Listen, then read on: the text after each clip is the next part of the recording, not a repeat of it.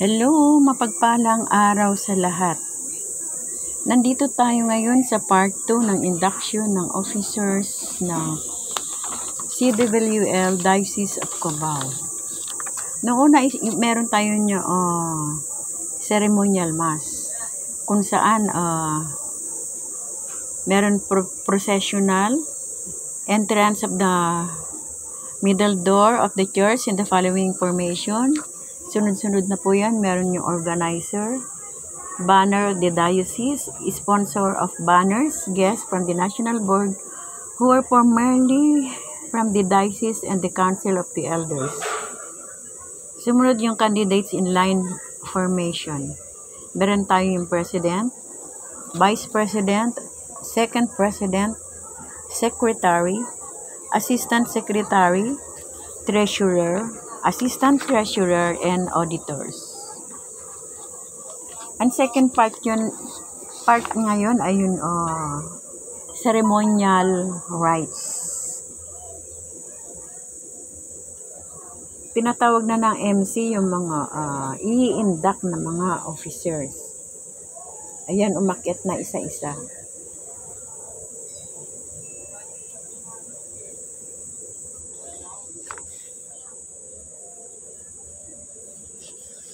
Standing near the communion rail, addressing the bishop. Your Excellency, Reverends, we are here gathered to induct the new diocesan Board of Directors and Officers of the Catholic Women's League, Diocese of Cubao.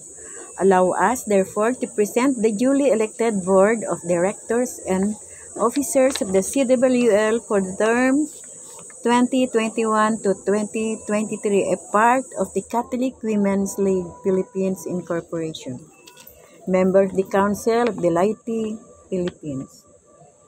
Tinawag na sila ng mga organizer. Ayan.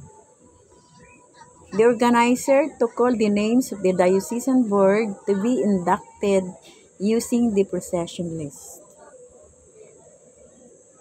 Isa-isa na sila tinatawag na pumunta sa harapan.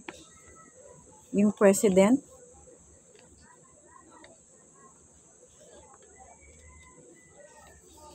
first president, and the second vice president.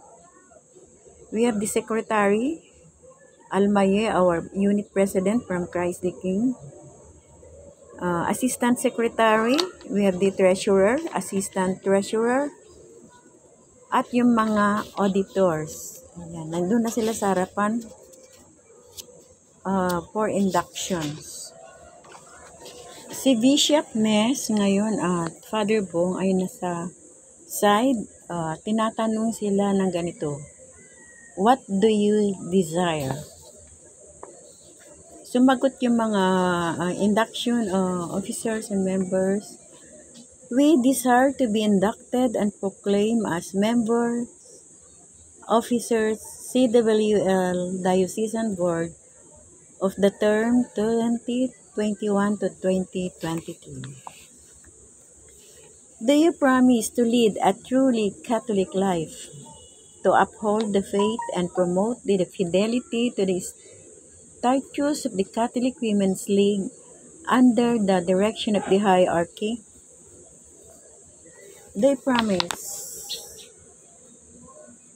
By virtue, therefore, of the powers invested upon me as the Bishop of Cubao, I hereby admit and proclaim you as the new diocesan board members and the officers of the CWL Diocese of Cubao for the term 2021-20 to 23. From today, you have the duties and prerogatives belonging to you as such under the Constitution and bylaws of the Catholic Women's League.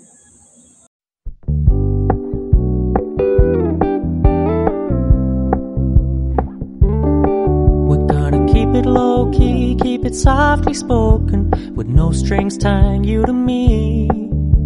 I'm happy in your company with no emotion, 'cause my love deserves to be free.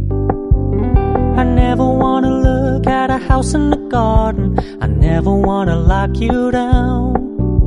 I know you're not mine, it's just my turn, but we can still have fun for now.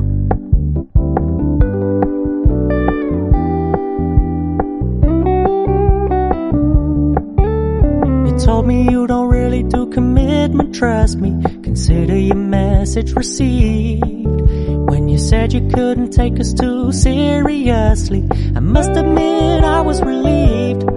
'Cause I never wanna play happy families with you, but I like having you around. I'm fully aware this is a flash in the pan, but we can still have fun for now.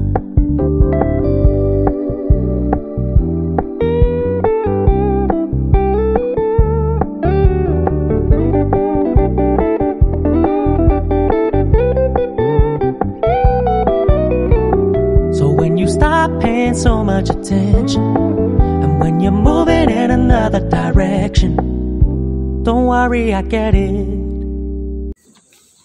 Yan, ang susunod po ay yung blessing of the banner. Ayan na, nilalapit na yung banner para i-bless. The banner is brought forward by Sister Victoria de Gea for the blessings. Then they had the prayer, O Lord Jesus Christ, whose church is like an organized army. Bless this banner, that all who rally to it as a brave soldiers of God, through the intercession of Saint Mary, may conquer their visible and invisible enemies in this life, will be presented and by the obtain organizer eternal to the glory in diocesan heaven. board through its Through our president, Lord Sister Jesus Christ, Victoria Alcala. who lives and reigns with the This Father and the Holy presentation Spirit, of the banner of the forever president and means ever. that henceforth the leadership and the administration of the Diocese of the Catholic Women's League shall rest upon her and the other officers until their successors shall legally take over. The banner is the flag of the organization. It bears the seal and the motto, charity, work, and loyalty. Charity stands for love of God, our fellow men. Work stands for our labors in the vineyard of the Lord through the accepted discipline of our organization. Loyalty stands for allegiance to Christ and fidelity of His church and its representative. Ang susunod naman ay blessing and imposition of a CWL pin of the new members. Ayan. The pin is the badge of a CWL member and is the token of her membership in the organization. The officer shall impose the pin on the left label of the members. This act symbolizes the unity that binds all officers and members together in the diocese to hold each other steadfast to the promise contained in the motto, charity, work, and loyalty. Ayan, ipinipin na ng bawat isa.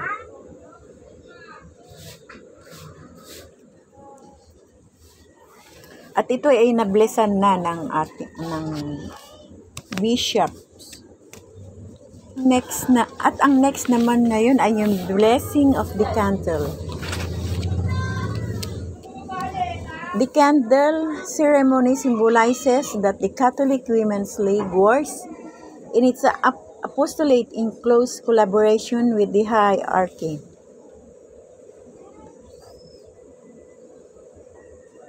Yan, nilalight na yung candle.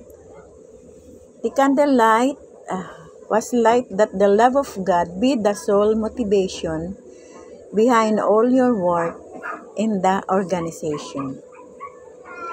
While lighted candle being passed from the president down to the last board of director in the line,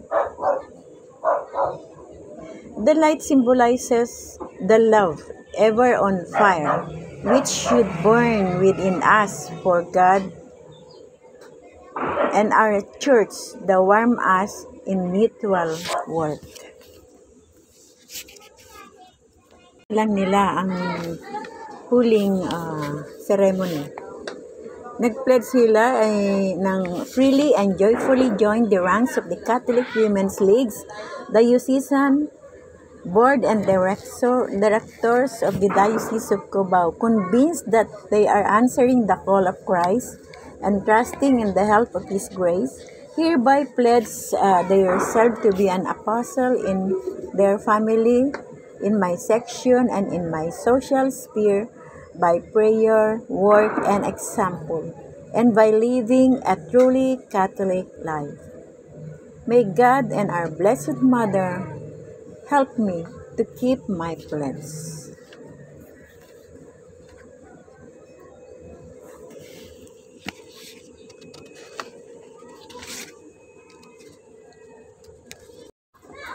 Then they profess their faith.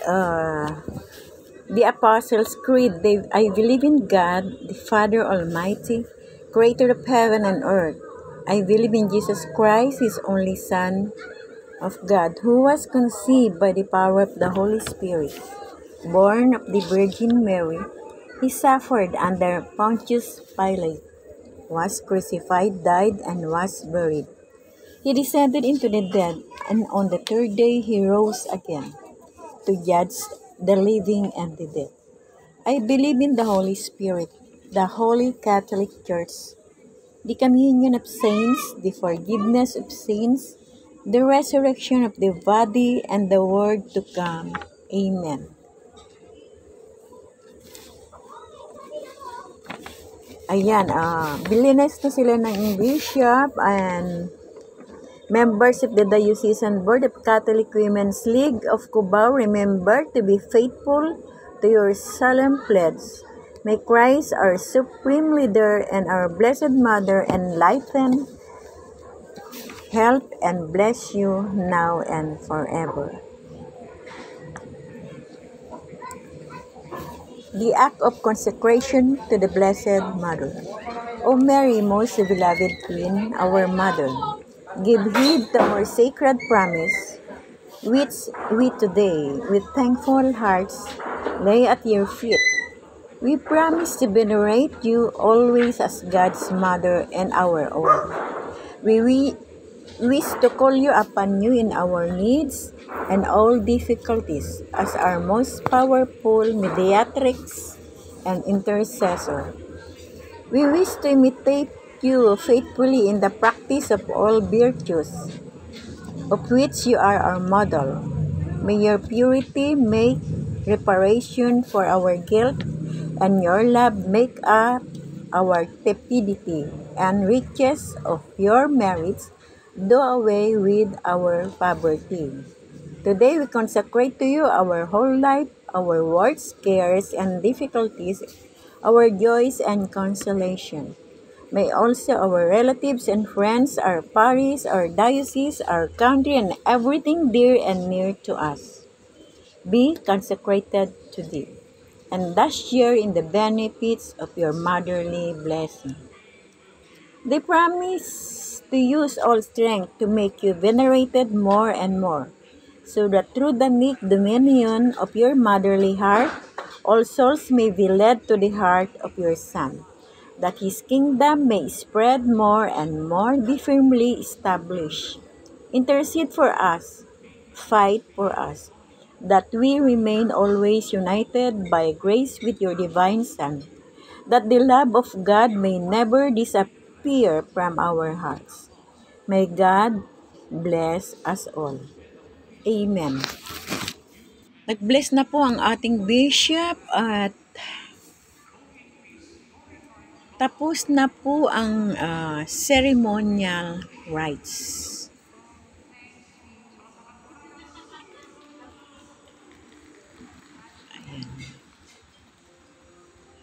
Congratulations sa mga officers and board members and members of Catholic Women's League, Diocese of Cubao, founded 2004. This is the introduction rites of new members of an existing diocesan board of Catholic Women's League.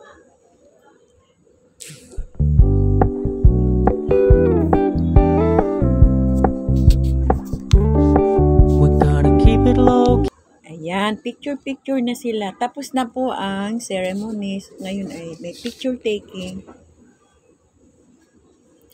Tapos yung ang food na lang ay distributed by packs. Kasi nga hindi nga pwedeng sama-sama muna sa isang fellowship. Ayan, thank you.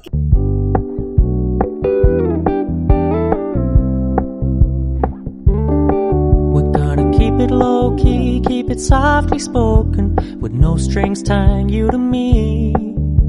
I'm happy in